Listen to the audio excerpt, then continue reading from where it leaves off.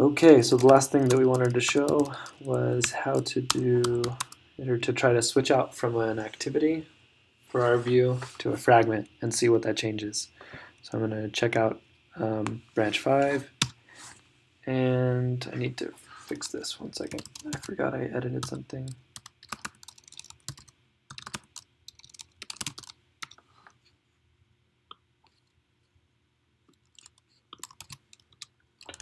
So just revert that one back, and now I'm on the branch 5, and then this will have to reload. But you'll see now what we have is I have an activity called a repo list fragment activity, and what this does is it just has a layout. It has an onCreate, and it calls set this layout, which then has this fragment inside of it, and the fragment goes to here, and you'll notice my iRepo list view. This is the same contract, the same interface that I share with this list activity. So all I had to do was switch to the fragment, switch to the fragment and say implement iRepo list view. And then it said, okay, here's the methods that you need to do to switch it out. You need to implement these two methods: on repo loaded success and on repo loaded failure. And then the other one was the same thing. I pass in the presenter, and I pass in this, which is anybody who implements this iList view, and then it does the same exact logic. Gets my reference to the view of the interactor, and then whenever I call right here in my onResume, I say load commits, which really should be load repositories. And we should grab the thing from the intent. That goes through here, calls load recent commits on the interactor, and then goes and gets it from the network, sorts it, and returns it to our fragment through right here or right there. And then we update the list view using this adapter. So let's see it in action. And if you look at the login view, you'll see that I changed it to point to the repo list fragment activity. So I'm not still just pointing at the repo list activity.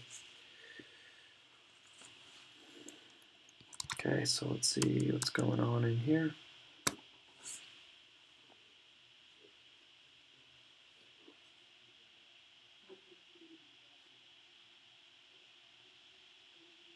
So we can load Jake Wharton, and then it's going to do our MVP for our login, and then it's going to do our MVP for our fragment.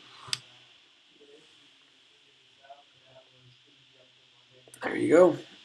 So what you can see is we literally changed, when we changed out our view, we had to change, our interactor had no clue and didn't have to change at all. And I think that's really the power of this pattern, is that we don't, or one of the powerful things of this pattern is that you can switch out the interactor like we did in the login screen, or you can switch out, or the model, basically the same thing, right?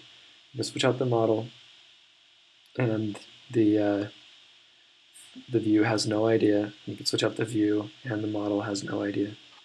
And that's what I think, that's really why I would recommend people using this, and to help clean up your activities.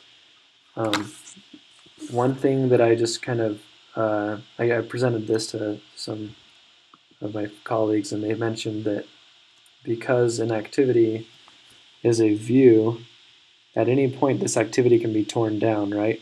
We can have so we have a reference to it in the, so basically what we have is our activity has a reference to the presenter, and the presenter has a reference to the view, and so there's some kind of some circular, it's a little bit of a circular like retention there from as far as memory goes. And so what I've been doing kind of going forward, and maybe update the repo to reflect this is just to use a weak reference. And this was advice given to me by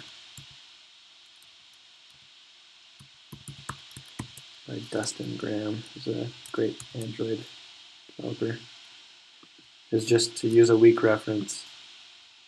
And then all you have to do is when you create a new, just create a new weak reference, and we pass in our login view, and this just kind of wraps it up so that if it's ever null, we don't get in trouble.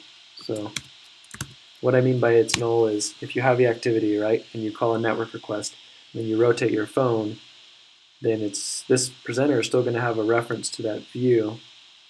But let's say the network request takes 10 minutes, and then the person rotates their phone 4 or 5 times, then because you passed in the view, which contains everything that the activity knows, so every reference to every view and like the entire context, there's going to be a memory leak because you're constantly recreating these this reference to the view.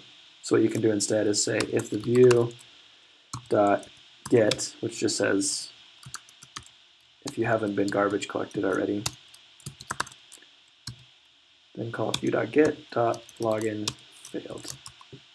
So this is a way to just clean it up to make sure that it does exist to make sure that it's not just creating a huge memory leak. So what's the other method that my interface for view has? Dot navigate. There you go. So that would be my recommendation, is to use a weak reference for memory concerns.